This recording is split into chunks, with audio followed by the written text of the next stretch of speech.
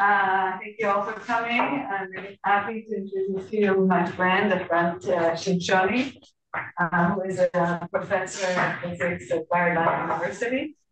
Efrat did her PhD at the Weizmann Institute, and then did some postdocing in the States, and then went back to Israel.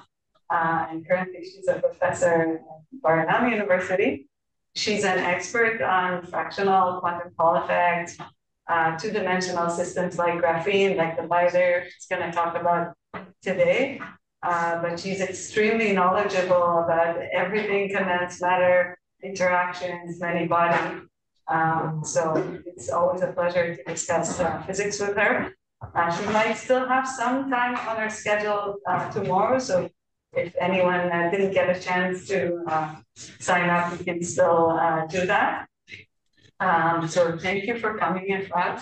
I look forward to your talk. Thank you very much for the invitation. It's a pleasure to be. It's the very first visit in McGill and this department. I hope not the last. Okay, so I'll use this just.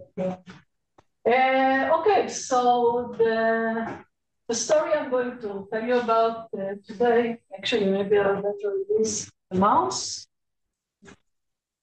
For the Zoom, never mind. Okay. Okay, so I'm going to talk about a work that is a collaboration with an experimental group, and it's related to the general structure of the phase diagram in the quantum Hall regime of bilayer graphene.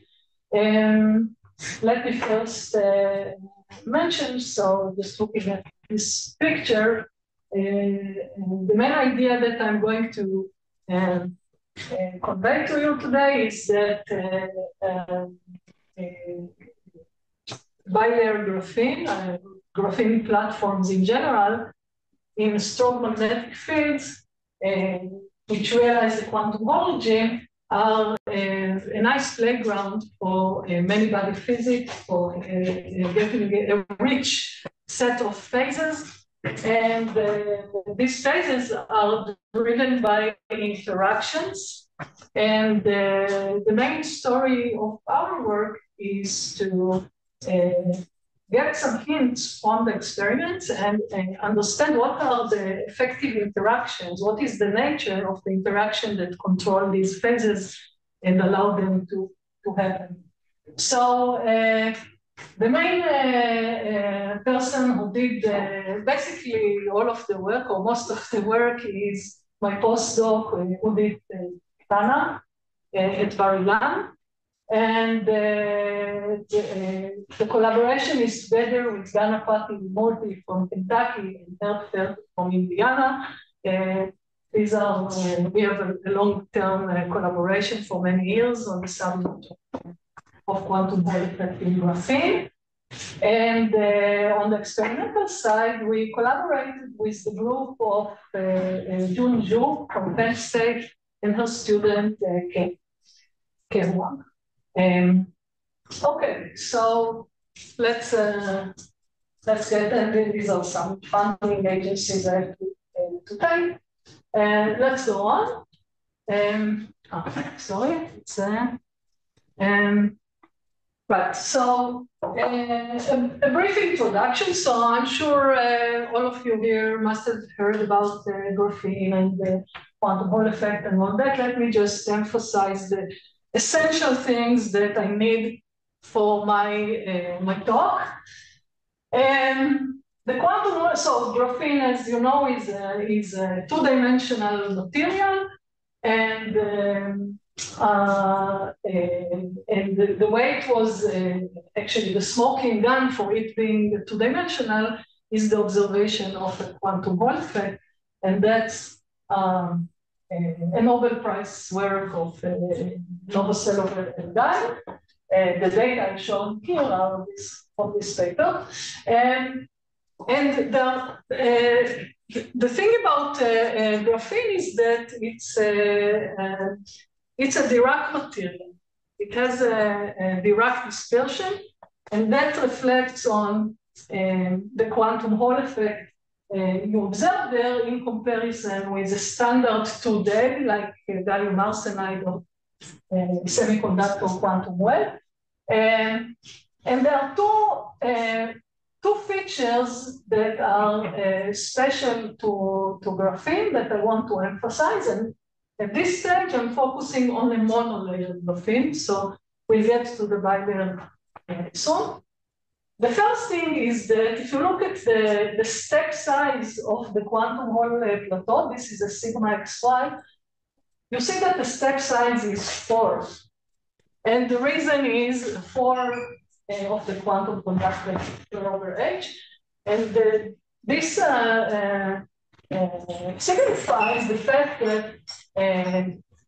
in addition to the spin, there is another discrete degree of freedom in graphene, and it is called the valley. So the valley there are just 2 inequivalent points in the Brillouin zone of the graphene crystal, which where there is a Dirac point. So there are 2 Dirac cones, in fact, that are time reversal complementary to each other. And together with the spin, altogether, you have 4 flavors, not 2. So the manifold of generalized spin is richer, and we'll get to that. The other unique thing to graphene, as opposed to a standard 2DEG where the dispersion is quadratic, is the fact that the Landau level spectrum looks different. There are particle and Hall symmetric Landau levels. They are not equal space. They go like the square root of n, the quantum number. And the most important thing that I want to emphasize in my talk for our purposes is that it has a Landau level at exactly 0 energy that is pinned to 0. So that you don't have in a 2DEG, right? I mean, the spectrum of harmonic oscillators starts from finite energy. You have a 0 state, 0 energy state, and in clean systems, it's vastly degenerate flat band, if you like, that is pinned to 0 energy. And of course, interactions as well as certain external feeds can split the degeneracy here. But the way it happens, any splitting of the degeneracy is always particle-Hall symmetric. So this 0 Landau level is unique to graphene, and most of the physics that is special to graphene platforms is focused there. Okay, so in particular, let us briefly discuss the mu equals 0 quantum Hall state. That is a state that doesn't exist in 2DEGs. It's a quantum Hall plateau state where sigma xy is at plateau at 0, and it's at exactly 0 field, namely at the undoped pristine graphene. Now, the effect that I'm going to discuss that is directly our work is actually not related to mu equals 0. It's for finite filling factor. But before that, I want to give some background about the mu equals 0 state, because that's an important clue of something that is going on more generally. So there have been, quite shortly after quantum Hall in graphene was discovered for the first time, and it has been experimentally observed that strong magnetic field open a plateau there, and there is a mu equals 0 quantum Hall state. There were questions about its nature. What is the nature of the state? And There was some, I don't want to get into details of that story, but there were some contradiction between naive expectation from single particle calculations and the experimental observation. The experimental observation was that the state is an insulator. Okay, it's an insulator at low temperatures, and but it has a plateau in sigma xy at 0. So it's very different from all other quantum Hall states, where at the same time that you have a plateau in sigma xy, you have a 0 resistance. These are conducting states. So the mu equals 0 state is not conducting, it's insulator. And there was a question about what physics is driving its ground state, and quite quickly it was realized that it must be interactions, because the non-interacting picture gives the wrong answer.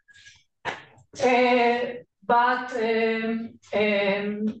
another question is what kind of ground state you can have. And as I mentioned before, because of the four flavor thing, you have a manifold of SU4 rather than SU2 for the possible broken symmetry states that can be realized in graphene. So in once again, in two-dimensional, the standard two-dimensional quantum Hall state, we know that interactions in quantum Hall regime can induce ferromagnetism, for example. But here, there are many more options, okay? And the ferromagnetism is just driven by a sort of a stoner instability. You have passive interactions, and exchange can encourage a ferromagnetic ground state. But because you have SU4 symmetry to break, there are many options, okay? And theoretically, there was, I think, a seminal work by Maxim Kharitonov, who unfortunately kind of disappeared over the years, but this work was really, you know, a very simple but very important breakthrough. He tried to, I mean, there were, of course, much earlier works before by Newman McDonald and Dan Kishore-Levitov and some others, but the Kharitonov work was the first one that actually had predictions that are consistent with some experience. I'll show you soon. And what the Kharitonov realized is the following. First of all, when we talk about electron-electron interactions, there are, of course, the Coulomb interactions, the long-range Coulomb interactions, maybe screened, depending on the setup. But the problem with the Coulomb interactions is that they are SU4 symmetric.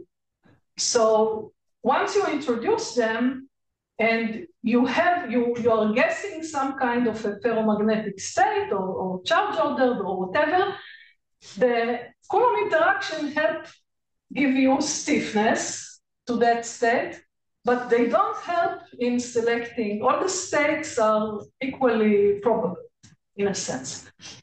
However, there are also short-range interactions that are, I mean, Hubbard-like, that are lattice scale. And on the lattice scale, the interaction is not symmetric. It is symmetric in the spin sector, but not in the valley. The valley is a degree of freedom that knows about the crystal structure.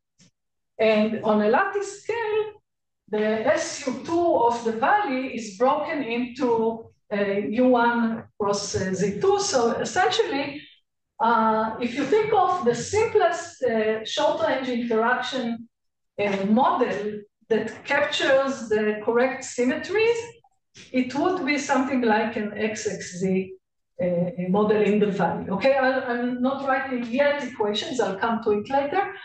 But what I want to point out here as an introduction is that Kharitonov introduced this lattice scale interaction model. He did the mean field calculation, and obtained a phase diagram. And in this phase diagram, you identify 4 phases. 2 of them are spin ordered. Okay, one of them is the good old ferromagnet, but there is also a canted antiferromagnet, which you see here how it's realized on the honeycomb lattice. Okay, it's an anti-ferromagnet, but with some tilt angle towards the Zeeman, which is dictated by the Zeeman field. Because remember, we are not in a zero magnetic field. We are in quantum Hall. So there is a magnetic field. It has a Zeeman effect. The Zeeman effect is small, but it's stabilizing some kind of canted antiferromagnet. It can, okay? And sorry, I forgot to mention what are the axes. I hope you can see them because it's a bit dark. But these are the parameters of the interactions in the model of Haritonov. And as I said, it's XXZ, so there is U perp and UZ. Only 2 parameters. And in this phase diagram, he allowed them to have any value, positive, negative, okay? So for some range, you get the spin ordered state, and you get also charge ordered state. One is a charge density wave, and the Kekulé distortion, which is, if you like, the most exotic, it's a kind of valley coherent state, which can be realized as a state where also translation symmetry is broken by having a bond order of dimers on the honeycomb lattice, okay?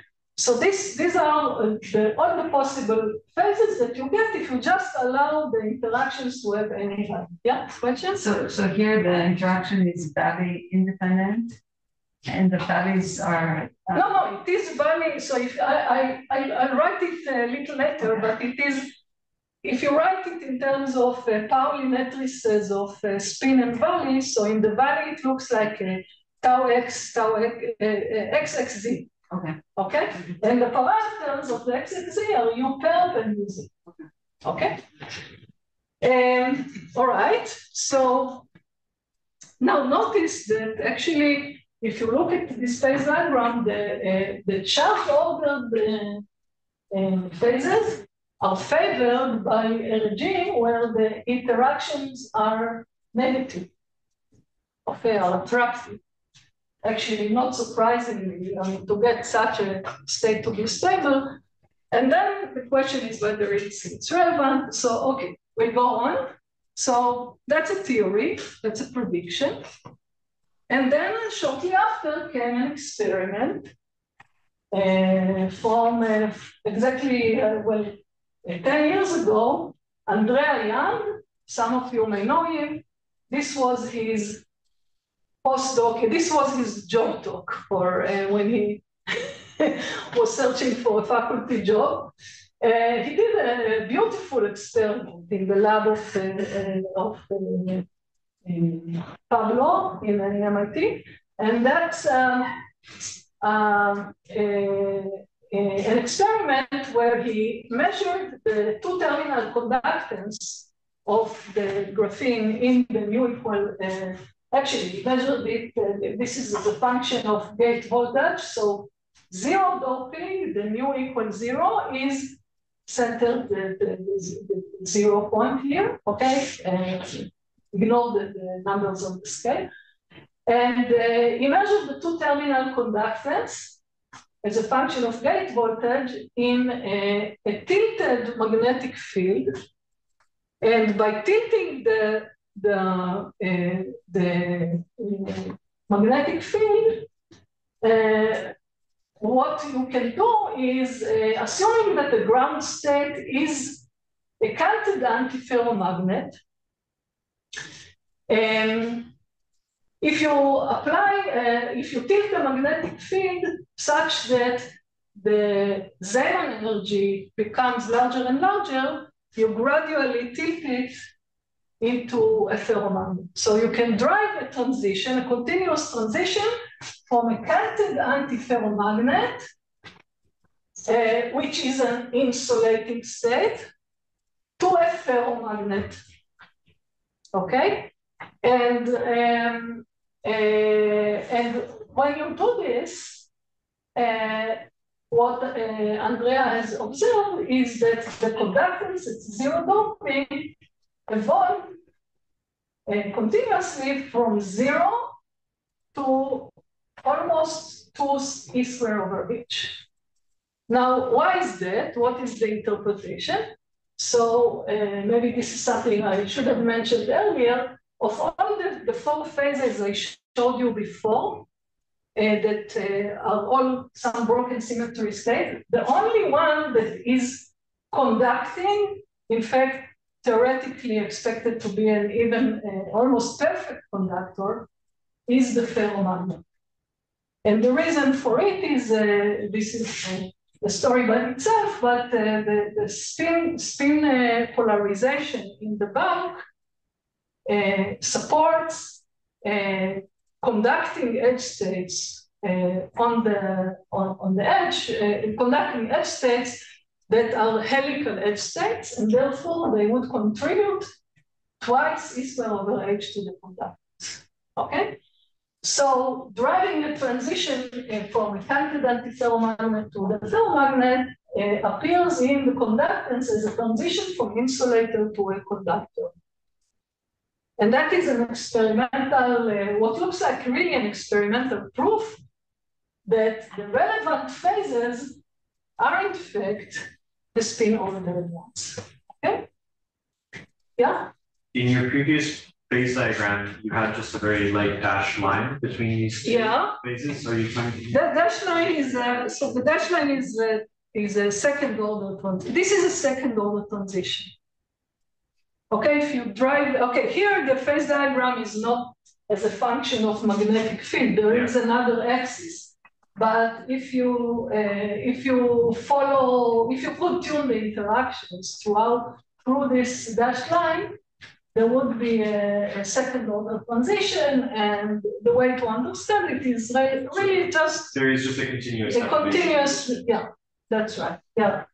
Okay, so that seemed to have closed the story about what is the nature of the nu equals 0 quantum Boy state 10 years ago. However, quite recently, and of course now that it's there, you discover that many people have observed it also before. There were imaging experiments in STM by several groups. What I'm showing you here is the left figure is from the group of Ali Yazdani in Princeton. The second one is from Benjamin Saseca at France. And as you see, what you see in STM is very nice evidence for a Kekulé distortion or a bond-ordered state. And in the Saseca group experiment, actually, he has a setup where he can change the screening environment quite dramatically because he has a STO substrate. And he found that in some regime of parameters, you even see a charge density. Okay? So this brings a question. Because it appears to be consistent with the 2 other phases. And the odd thing about it, besides the fact that, okay, it may contradict the transport experiment, which point towards spin order, to realize such charge-ordered state, you need attractive interactions on the short range sector, and there's a question mark, okay? All right, so this is the situation in a monolayer graphene, and now I'm getting to the bilayer. We'll see that the same idea that maybe there are some attractive interaction going on there, or that the picture, the model for the interaction is incomplete, are going to show up in bilayer as well. So in a bilayer graphene, the nice thing about it is that in addition to a magnetic field and its tilt angle, there is another experimental knob you can tune to explore the phase diagram, and that is a displacement field. So in a dual-gated setup, you can independently control the filling factor, which is the doping, and the interlayer electric field. Okay? And that's a displacement field we denote by D. And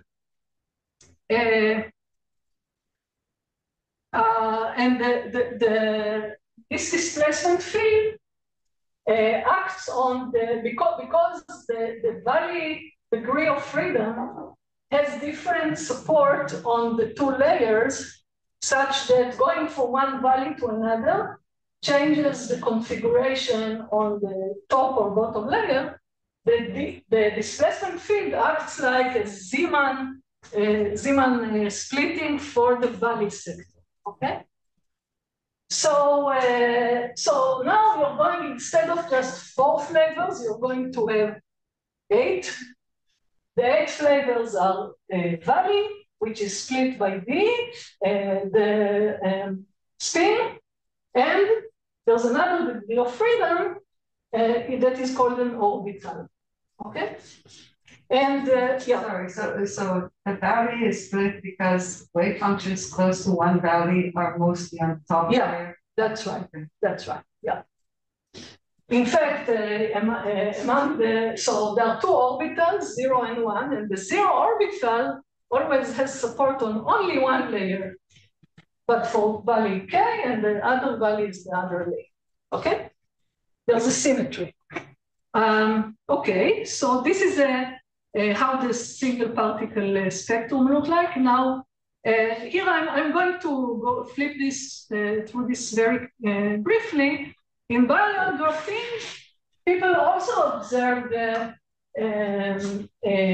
phase the mu equals 0 state, and tuning these 2 parameters of magnetic field and displacement field, you get a phase diagram that has additional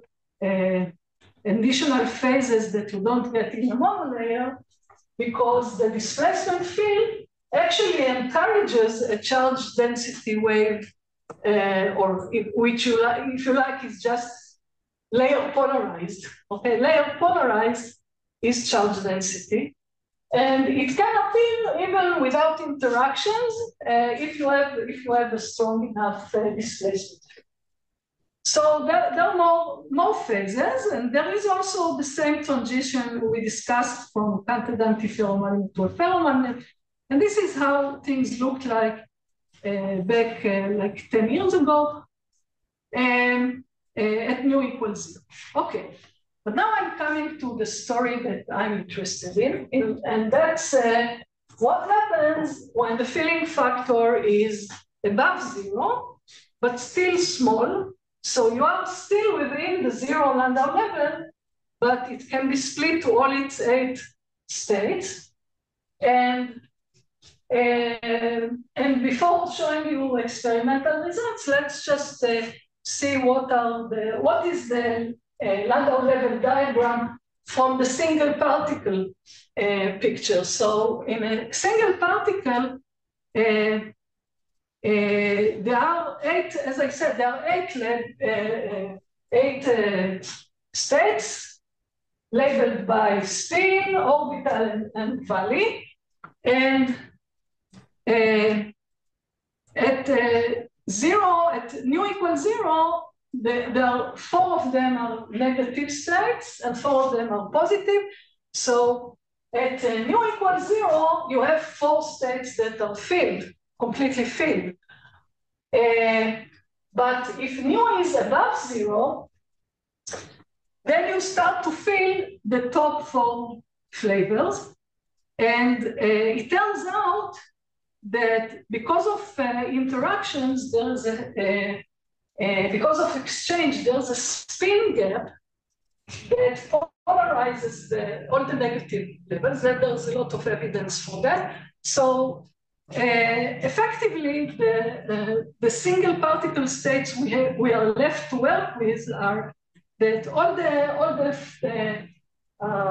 negative states are spin polarized and are filled, they're like inert background, and now you start to feel 4 levels that are all the same spin, but different values and all.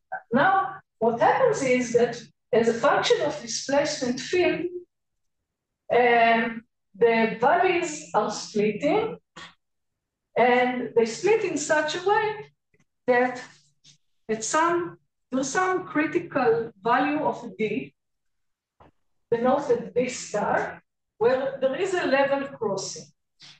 Okay? So if you believe this non-interacting picture, at low displacement field, you expect to have an orbital polarized ground state. At this star, there is a transition, a first order transition, just level crossing to some value polarized state. Okay? And now let's look at what experiments tell us.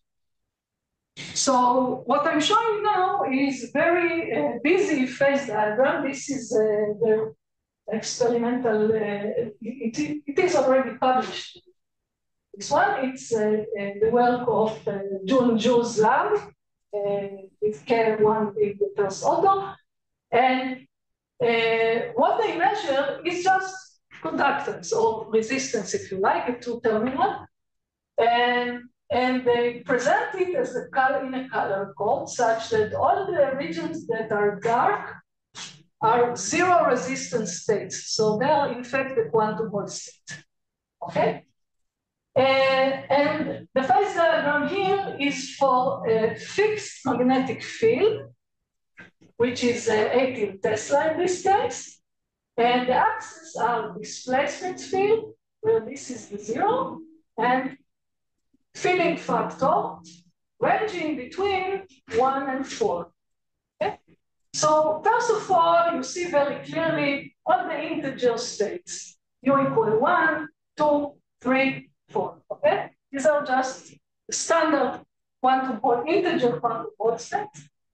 But what happens in between is that you see a lot of fractions. In fact, you even see some even denominator fractional quantum Hall states. You see very busy set of quantum Hall states. This is a very high quality sample.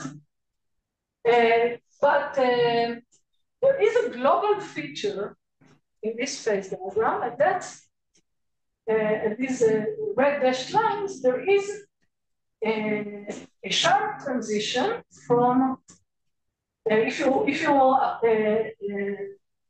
park at a fixed filling factor, there is always, as a function of displacement field, there is a sharp transition from something to something. By something to something, I mean either one fractional quantum Hall to another, with a peak in the resistance in the middle, or a fractional quantum Hall effect that essentially disappears above or the other way around, metallic state or non-quantum Hall that turns into a quantum Hall at high field. Okay, so there is, if you like, there is a continuous line where the ground state changes its nature in some way. Okay, and we are not surprised by it because I just showed you that the non-interacting picture also has this feature of a level crossing, so there must be a transition. But if we were to believe the non-interacting picture, the transition line should have been a straight line. There is no reason that it would depend on the filling factor. Okay? Okay, so it's just fixed by the, maybe I should go back to the previous. And part the filling factor is with respect to half filling, right? It's with respect to half filling, it's with respect to half filling of the zeroth lambda level, okay? Right. So with respect to zero though. Yeah. Okay? Yes. So by, for example, by filling factor 1 would be that the first level is completely full, etc. Okay? So, okay, so so there is a question here, and there is a transition line that shows B star as a function of mu, and it has this structure that in some range between 1 and 2, it's decreasing, and here it's increasing.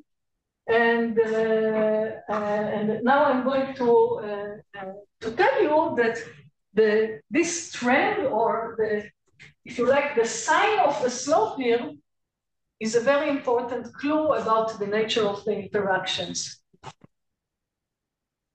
Okay, so in particular, if we focus on the range between filling factors 1 and 2, we see a negative slope of this star as a function of mu. Okay. However, there was another experiment, an older experiment in this case, by Andrea Young again, now in his group in Santa Barbara, where what he measured is capacitance. It's not a transport measurement, it's capacitance, but the capacitance measurement is nice because it can directly measure the charge polarization on the layers. So the orange and blue here are opposite polarities of the electronic state on the layer.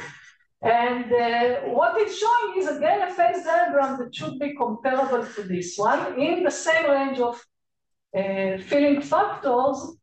If you focus on it, you see that it looks very different. Most importantly, it's the slope of this star versus mu is opposite sign. It's actually almost flat, but slightly positive. Okay. Now you can ask, you can say the following: there's another difference between this experiment and this experiment, and that's the magnetic field. Magnetic field is much higher here. Okay, you can say, okay, so what?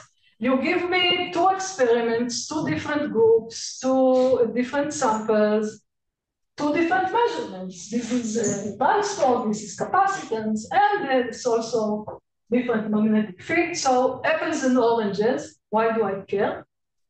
And that's, there's a point in it, but you can go back to the same sample where June and K have observed this negative slope, and play with the third axis, which is a magnetic field, and see whether it changes in the same direction as in Andrea Young's work, and that indeed what they saw. Yes. So maybe it's something obvious that I'm just missing, but what is the line that I should look at on the right that I see that has positive slope? There are many lines. This is the white. So this is the white line. It looks kind of noisy and flat to me. Yeah, but okay, if you look, if you analyze the data more carefully, it's slightly positive. It definitely consistently positive. It's definitely not negative. Okay, yes. I'm also curious about the close to the middle, on the left, you have also features that ground equals 0. Yeah. Not to the left, sorry, left experiment, the 18 Tesla. Right. In the middle, you also have like features. Yes, right. Which ones you're referring to? Almost circles. So if you look near zero, near zero displacement, you also see some features that look like transition. That's another story that I'm not getting into, but yeah, it's a very rich phase diagram. But yeah, there are additional transitions here from some d equals 0 state to, by the way, the true d equals 0 is not exactly a straight line, but okay. But there are additional features in addition. Okay, I'll get to it later, but there are even states that are appearing just on the D-star line, okay, fractional states. Okay, so there are more to it, but I want to focus on this global feature, which is the D-star versus mu. And how do we get a phase diagram that has this global structure? And it turns out that if you just do Hartree Fock for repulsive interactions, I'm already telling you a head start, you never get something like that. But let me first finish telling you about the experiment. So Kay and June went back to their data, their sample, where in the 18 Tesla they saw a negative slope. And now they studied it more carefully for different values of the magnetic field. They changed magnetic field, and they see that, and here to actually keep track of the magnetic field dependence, they looked at particular filling fractions where you have a very, very clear quantum Hall state, and the transition is sharp and it shows up as a peak in the resistance, something like this, okay? So this is the D star, okay? You go from 1-0 resistance state to another via a sharp peak. That's the signature of a first order transition, or appears like it. So they keep track of this D star as a function of magnetic field for different filling factors. And the main observation I want to point is that the slope, the D star versus mu slope changes sign at some magnetic field, which we estimate to be around 26 Tesla. Yeah, I have a question. So in the parabolic quantum Hall effect, the filling and the magnetic field are related. That's right. Is it here, not the case here? That's right. But even there, you can play with the doping and the magnetic field, and you can keep filling factor fixed and change magnetic field. Okay. So yeah, and here in this system, you can control independently magnetic field, doping, and displacement field. Okay. Okay. So it's out of plane magnetic field, or you're also controlling the same? No tilting. So no, the magnetic field is purely perpendicular here. Actually, if you tilt it, all you do is usually it encourages the ferromagnetic bundle looking. Okay. So I want to emphasize two observations. One, there is some critical field, magnetic field, that we denote BS around 26 Tesla, where the slope in the phase the phase boundary changes from positive to negative.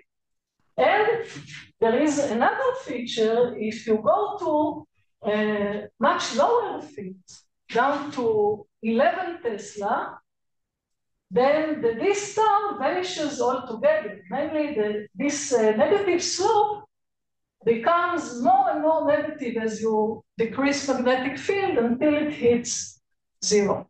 Okay, and then it becomes so there's another there are two characteristic field scales, one for vanishing of this star and one for changing slope.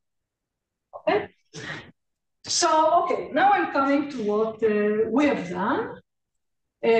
So basically, we say before, let's go back to the theory of Kharitonov and try to see what can be modified to capture this behavior, because just applying Kharitonov model with repulsive interaction, in fact, with any interaction, doesn't give you this behavior, okay?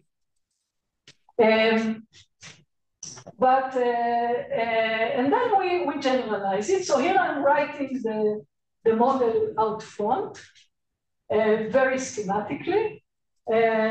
This is just a model for the interaction, which you put on top of the Landau level. You write in the Landau level basis, and it includes 3 terms. The first one is the U-naught is just a screened Coulomb interaction. And that's, as I mentioned before, SU4 symmetric term. Okay, and it's there, and it's strong, and it's big, and in fact, it has a particular magnetic field dependence because the scale of the Coulomb energy goes like the inverse of the magnetic length. So it grows like a square root of B. Okay? Now, the other 2 are the Kharitonov-like terms, which are the UXY and the UZ. As I mentioned before, it's an XXZ model in the tau, in the Bali sector. These are Pauli matrices. And the interaction parameters here are, there is some coefficient and a scale. And the scale, because it's a lattice scale, there's an extra factor of the lattice constant over L, on the magnetic length. So this, the scale of it, assuming that G alpha are just numbers, let's say, or independent of field, then the scale is growing like linearly with field, okay? So this is important. There are 2 different magnetic field behaviors, and here you can see how changing magnetic field for the same filling factor actually changes the balance between different interactions. But there is more to it. So, so you see that here I wrote a more generalized version of Kharitonov model where the coefficients, the U's, the different U's, are not necessarily constant. They have some wave vector dependence, okay? Namely some finite range. We allow them to have finite range. And Kharitonov is just the simplest version of it where all the G's are just constant. In which case you just have 2 parameters for the short range interaction, okay? Now, and as I said, it doesn't explain the data. So what Udit has done is to say, okay, let's assume that just phenomenologically at this point that it is modified, that there is some structure to these interactions. And why would there be such a structure? We have to remember that the model we are writing is projected into a 0 Landau level. And in truth, the interaction is an effective interaction introduced after this projection. So it is not given by the microscopic interaction. It's renormalized in some way that may be non-trivial. I'll get to it soon. But phenomenologically, we just said, okay, let's correct it. Let's multiply the constants for each alpha. Here alpha stands for either x, y, or z. We multiply it by a factor that has a non-trivial correction with an opposite sign, okay? And we chose this Gaussian form just for convenience of calculation, but it's actually, it has some finite range. So there's a non-trivial Q dependence. But more importantly than the finite range, there is a different magnetic field dependence. There is here a coefficient, kappa, a dimensionless parameter, that it scales like, it describes the ratio between the Coulomb energy and the cyclotron energy, and it goes in Bilayer Graphene, it goes like one of those square root of p. Okay, now what is the logic behind this guess? Because we put it as a guess, but it's coming from some idea about what calculation you need to do to get it. It's actually, so I'm just focusing on the correction. Where is the correction coming from? And it's coming from mixing with higher Landau level. So as I said, we have projected the interaction to the 0 Landau level, but if you look at the interaction, the effective interaction, you have to account for many processes, including processes where you are exciting a particle to higher levels and back. Okay, so there is some coupling. There is some coupling of electrons in this is the 0 Landau level. You can jump up and down to negative or positive levels, and this kind of processes introduce effective corrections to the interaction that it turns out are captured at least naively by a form of this kind, and in particular, and that's why they have this dimensionless parameter, because the strength of this coupling from 0 to higher Landau level is controlled by the ratio of the Coulomb interaction to the cyclotron energy, okay? So you can think of it just naively, you can think of it as just second order perturbation theory, but you can do better and do a normalization group. This is actually what Udit is working on right now to get the effect of such Landau level mixing. But in our, in the present work, we just assumed phenomenologically that it has this form, that it has opposite sign, okay? And you can see that, if this is sufficiently strong, it may even change the sign and turn at least some of the interaction parameters negative. Okay, yeah. Does the perturbation theory argument already give you the sign? Yeah, the perturbation theory definitely gives you the sign, but it's a bit misleading because it often does. So this is something to investigate, but yeah. The perturbative calculation does give, yeah? So don't we have to assume that some disorder we get of that levels, or? No. You can forget about disorder. No, this is just, the thing is the following. You have some microscopic interaction, some complicated thing, but you're not right. What we have in our model is a low energy projection. We're projecting everything on the wave functions on the low energy sector, which is the 0 Landau level. But the interactions, since they are not so weak, they have contributions from, if you like, in theory words, it's, there are many diagrams that come into the calculation and are describing scattering processes to higher Landau level. And that's, by the way, true also for any, fractional quantum Hall states in gallium arsenide are also dominated by Landau level mixing. It is well known that this can change the nature of the state from one to another in some filling function.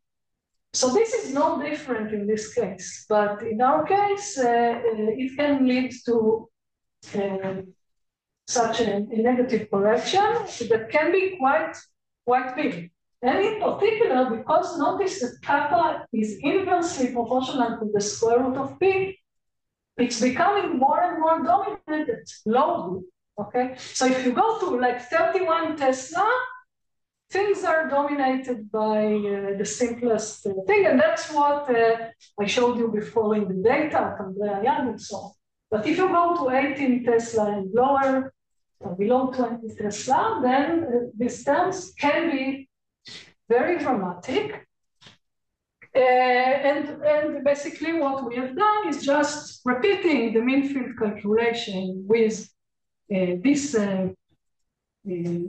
model and and trying to see what in what conditions or in what regime of assumptions on these parameters we can recover the experiment. Okay, so I guess I'm running a bit late, so let me just go through it quickly. So I remind you that from the experimental data, we have two constraints, two quantitative constraints on the model. That is the BS and the B star. And these are, of course, specific to the sample of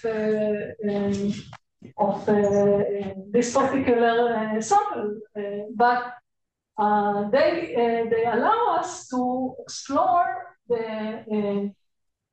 what should be the correction parameters in order to realize these constraints. Now, so for example, you can see that GLL, by the way, GLLZ and GLLXY are the corrections, just the corrections to the go back just to remind what they are. So we do have, oh, I lost my mouse again. Oh, we see it here. What? You see it here? Yeah, we saw them last. Oh, we need oh, God. Drive it. It's there, but it's small. Bottom of the screen. Just a bit more error. So first of all, so I wanted to show you the previous slide where this is these coefficients are the definition of my parameters. So there are two of them, GLLZ and GLLXY, and we find that basically in the bottom line, we can find a range of the phase diagram, which still has some freedom, but is limited by the constraints that we get from the experimental observations. And for this choice of parameters, we can recover the data, and we can recover the change of sign at the right place and all that. Okay, so for example, given that the experimental data, the BS, they tell us that BS is 26 Tesla, you see that the GLL has some dependence as a function of G0, which is also a parameter, but it must lie on this line. That's what it for itself. So it limits our regime of parameters a bit. So first of all, we recover the data. Second, we can do better, we can do more, which is to predict how will the phase diagram look at a particular filling factor, and we focus on mu equal 2 because this is where Hartree-Fock calculations are solid ground. And this is what we found. Here, this is a phase diagram. This delta D is just D, it's just a displacement field, a magnetic field. At a particular, here it's a particular filling fraction 2. And what we find is that there is a range of magnetic fields where you expect to see a transition from a valley polarized to orbital polarized, just like the usual thing that we've seen, but there is a sufficiently high magnetic field. Another phase opens up. We call it a valley orbital entangled. It's actually a valley and orbital coherent state, which is a superposition of states with orbitals 0 plus and 1 minus. Okay, so and it's a realization in imaging. So it is in fact a phase that is analogous to what I called before the Kekulé distortion phase. And in principle, it could show up. This is also the phase diagram that we get for different choice of parameters, but this is less realistic, so that let's not, I think this appears to be the most consistent with reasonable values for the interaction parameters and with all the data, the experimental evidence that we have, but the realization of the value orbital entangled state in real space could be a bond ordered state that we expect to see in imaging. Additionally, we also have other predictions that are still work in progress, which is there should be some collective mode associated with the appearance of this phase, which possibly you can measure with electric fields because it has to do with polarization oscillations. Okay, so that's our results, and let me just summarize and mention a bit of outlook. So first of all, the main point I tried to make is that the structure of the global phase diagram of Bilayer Graphene in the filling factor range between 1 and 2, this is the one we focused on specifically. It shows a critical line, this star, which changes as a function of mu in a manner that has a negative slope at lower b and positive slope at higher b. And the negative slope part is something that requires to have some attractive interaction component. So the model that works better to be consistent with this behavior is that there is an effective interaction projected to the zero lambda level that has more structure, both in Q space and its magnetic field dependence. And it represents some competition between repulsive and attractive components that compete with each other depending on the strength of the field. And one of the main predictions directly from our calculation is that there should be, or there could be a bond order Kekulé distortion phase at mu equal to insufficiently strong magnetic field. So this is still to be investigated. Now, interestingly, I want to make two last points. One is that, remember the story I told you in the beginning about monolayer graphene, the fact that there seems to be a contradiction between transport experiments and imaging. One of them seems to see magnetic spin ordering, the other seems to see charge ordering. So apparently, introducing the model with interactions that have more structure in Q space, like the type that we introduced, also explains that. And in fact, there is a nice work by Garapati and Ribukal and student Ankur Das, where they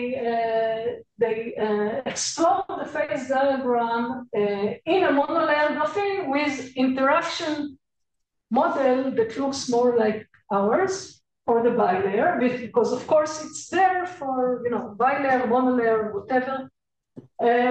And what they find is that the phase diagram is much richer, and you can have coexistence of spin ordered and charge ordered, which would, settle all the debate about the nature of the ground state. In that case, there might be no contradiction, in fact.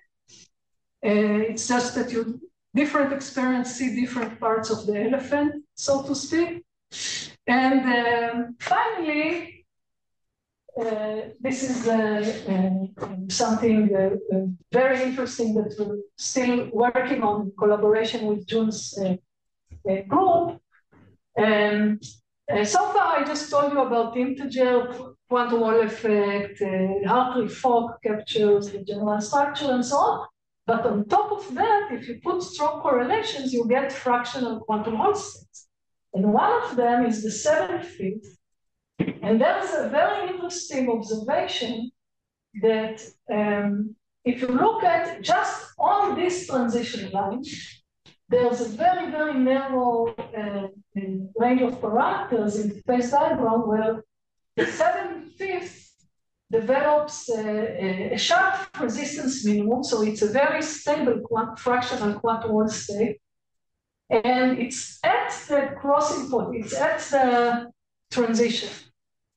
Now, it is very, very tempting to interpret this because of this level crossing that I described as some kind of hyperring MMN state, or in fact, it's a 332 that has the right filling factor. And it's a two-component fractional quantum Hall state that was never conclusively seen in gallium arsenide or any standard 2-bets, but possibly it is realized here. It's not clear. It's a suggestion, okay? But what I want to make is, I mean, there's still no theory for what's going on. In fact, this is taken from a published data, but without the red circle, because they don't understand. In the paper, they focused on the 3 halves, and they didn't know what to say about the 7/5. What we're exploring now is the fact that if you account for the physics that I described, which is that there are effective interactions that are more complicated, possibly there may be a competition between creating a particular fractional quantum Hall state and creating a valley coherent state, like a calculating, which is another form of an anybody broken symmetry state. And possibly there is there's a clue from the experiment that is not yet published, which is that this fractional quantum Hall state eventually disappears at very high magnetic field. So we are thinking maybe one reason for it to disappear is that eventually it favors the development of this valley phase instead, but at this point it's just a speculation. Stay tuned maybe for my next visit. Okay, so that's it. Sorry for taking a bit of time.